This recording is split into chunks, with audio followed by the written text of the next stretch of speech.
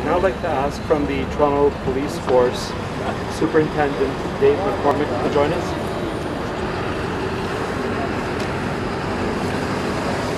Good afternoon, everybody. Thank you very much. It's my pleasure indeed at this time to bring greetings from Chief William Blair, from the Toronto Police Service, and specifically the Toronto. I never cease to be amazed by the tireless work put forth by Mr. George Marcello, and indeed by all of the participants in the various Torch of Life walks. The incredible stories of tragedy and the wonderful stories of lives touched and changed forever by the kindness and generosity of others, like these two gentlemen here with us today, are truly inspirational.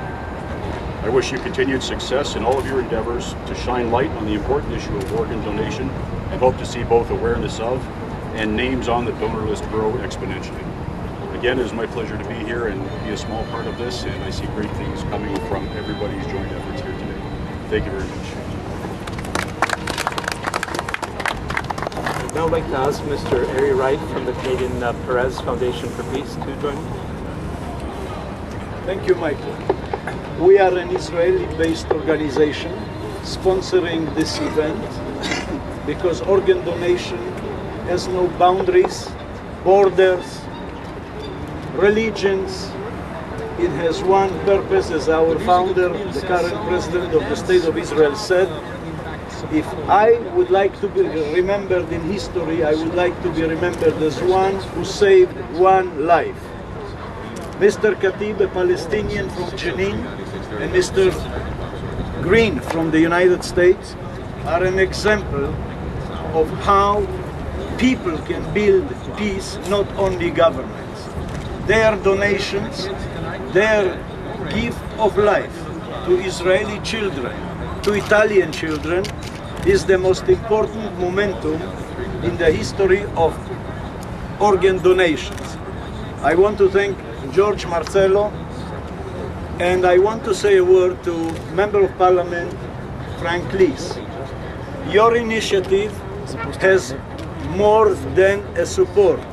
I want to tell the members of the NDP and the Liberals, this support cannot and will not have any limits by borders, politics, religions, whatever.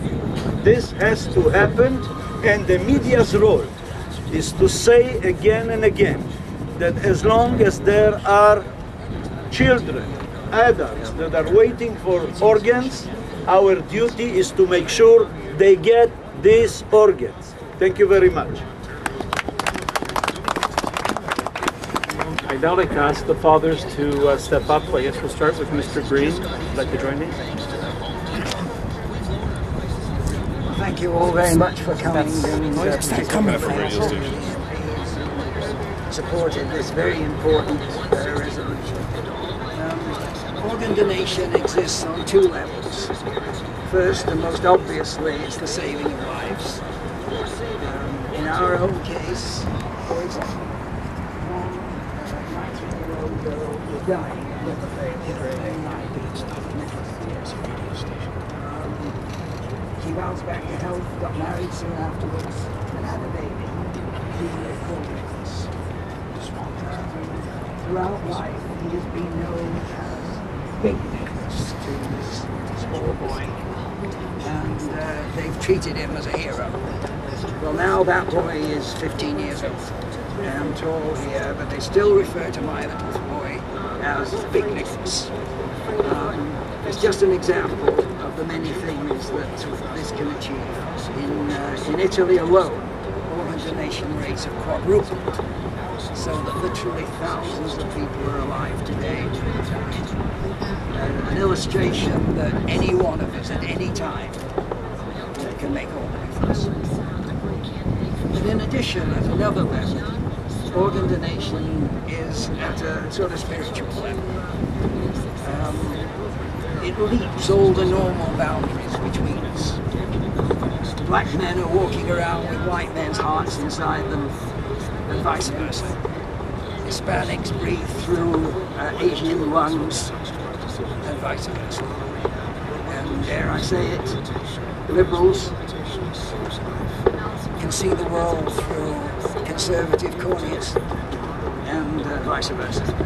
Now, what more vivid illustration can there be that what divides us as people is trifling compared with what we've got in common. And I think if you were to able to ask my son and Ishmael's son what was the very best thing that came out of all this, it would be that thought. It gives us a hope for a gentleman. Thank you.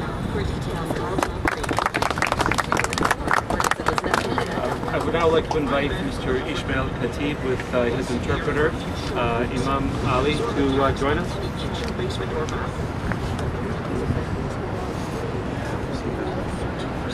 أرد الرسالات السماوية من أرض فلسطين الوطن والهوية نضحي معاناة شعبنا الصابر في العيش والسلام. From the land of prophecies and prophets, from the land of peace, I came here to Canada to represent the pain, the sorrow, and the joy and the hope of my people. والعادل المتنقلة من دولة إلى أخرى أحمل همي وجرحي كفلسطيني عاش الشتات والحرمان. And I'm jumping from a country to a country, carrying my wounds and my hope. من أدنى حقوقه التي تمنحه إياها الإنسانية. Seeking for the least of rights that a human should have. من مهد المسيح ومن مصر سيدنا محمد. From the land of Jesus, the son of Mary, and the place of Muhammad that went to heaven. وانبعاث النور من أرض الأنبياء وأهتدي إلى الحرية التي يتوق إليها شعبي المظلوم عبر سنين الاحتلال. From the land of freedom, looking for the freedom that we've been looking for it for so many years. سنة تليها سنة نمر عبر هذا النفق المظلم عسى أن نرى النور في النهاية. Year come and another year come and we are in this dark tunnel hoping for the light at the end of the tunnel. من أرض عشقت أحمد وعشقها رسم أحلامه فيها. From a land that loved my son Ahmed and my son loved her in return. Wow. And he designed his dream in it. أعطاني القوة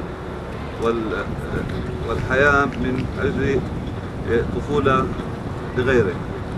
And through his death gave me the strength to be able to provide life for some other children. لأطفال أبناء جدتهم قتلوه.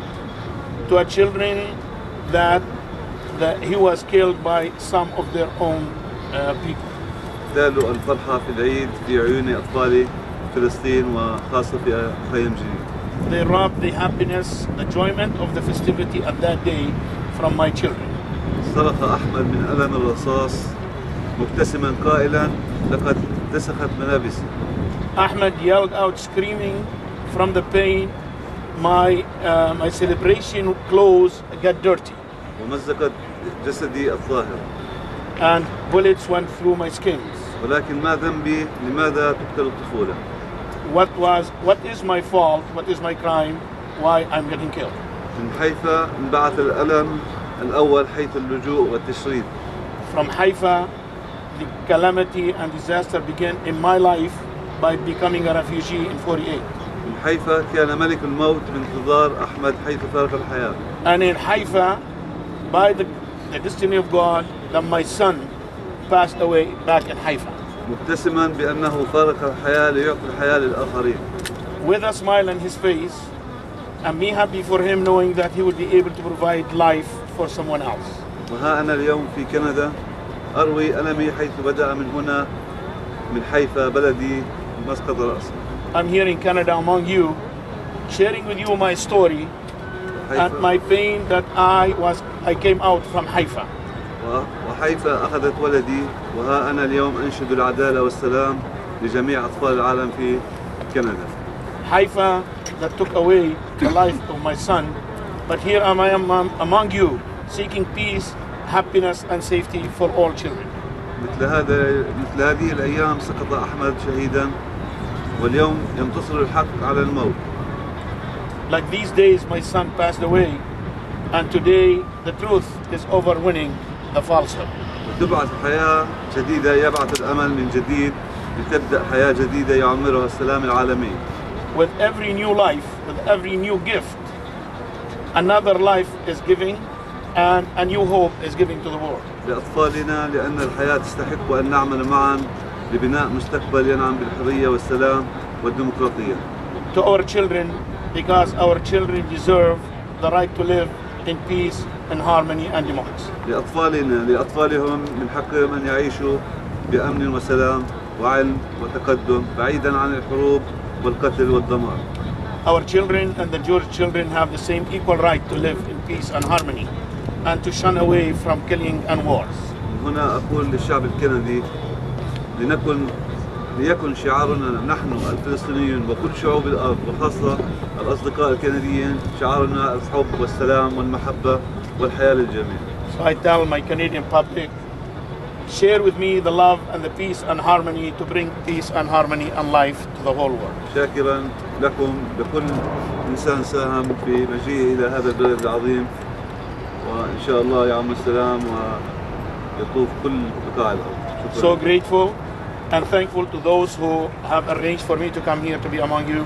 I thank you for being here and God bless.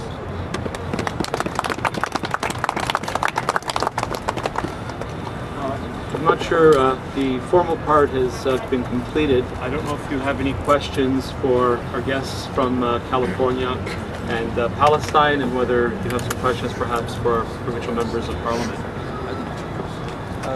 I have some questions for Frank and Rosie and Laura about the whole push for this. I just want to make sure if maybe you guys want to come to the podium. I'm just trying to illustrate. So this is an all-party resolution, and what happens with it here? Obviously, you want to push it. Well, clearly, the next step is for us to present the resolution in the legislature. It'll be presented as an all-party resolution. The purpose of a resolution is to indicate, first of all, the wish of members of the legislature and asking the government to take initiative. And first of all, when the resolution is tabled, it'll be a signal to the government that this is an important issue to the members of the legislature, and it calls on the government to move forward to ensure that the necessary steps are taken.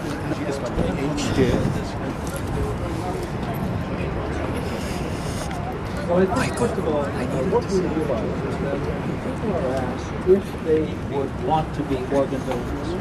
More than 95% of people say yes. Unfortunately, less than 18% of people have actually registered. I'll introduce you to the reporter and a couple of the...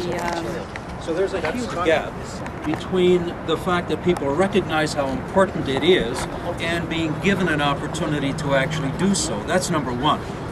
So through a measure like this, we raise public awareness about the importance, and hopefully through things like the online registry system that is now in place in Ontario, we actually get people to understand the importance of taking that first step. The next step is this. Many times there are circumstances where organs may well be available. It is a matter of then raising the awareness through something like this alert system, sending a signal to both the medical community and probably much more important, the parents of children who might be in a circumstance where they could be potential donors. To raise that public awareness and have the message go out to parents that there is a specific need can in fact help to actually get that organ to the point where it is needed. So it's a matter of raising public awareness, it's a matter of improving our system within this province and hopefully nationally so that that can take place.